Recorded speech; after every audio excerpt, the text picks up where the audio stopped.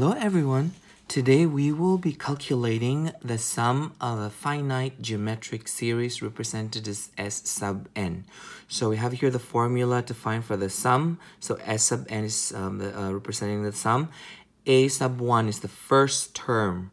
And then the R here is the multiplier. Now let's have an example to see how this formula work. So calculate the sum of the series. That's 3 plus 6 plus 12 plus 24 plus 48 plus 96. So the first thing that we are going to do is to determine the R or the multiplier. So if you want to, I already talked about this in the first video on how to write a formula for geometric series.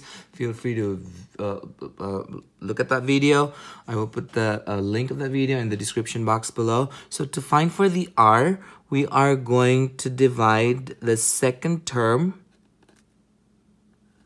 divided by the first term, which is equal to, for this case here, that 6 divided by 3 is 2. So our R is 2. That's going to be true if we check for all the rest of the terms here.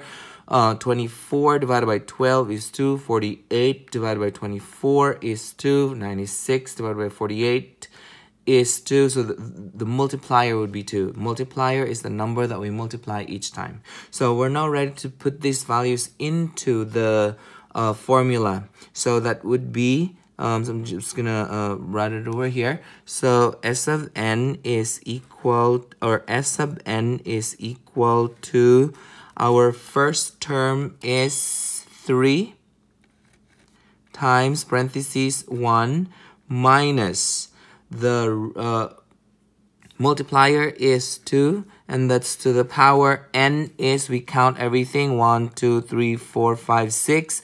That's 2 to the power 6, and then 1 minus 2. So then we go ahead and do the math here. So 3 times 1 minus 2 to the power 6 is 64. Divided by 1 to the 1 minus 2 is a negative 1. So this becomes 3 times negative 63 divided by negative 1. And so if we do the math for this on a calculator, it should come out 189. And that is the sum for this series. Okay, let's check on the calculator to see if it's 189.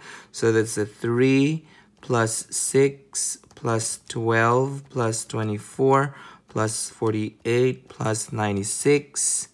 And it came out to be 189. Now others are gonna say, why can't we just add them all up and then like just get the sum? Why do we have to use the formula here? Because sometimes the numbers would be like, it's a long list of numbers here, and it's, say for example, all the way to 100 terms. So that's gonna be difficult for us to do all the work on the calculator. But just using the formula, that would be fast and quick.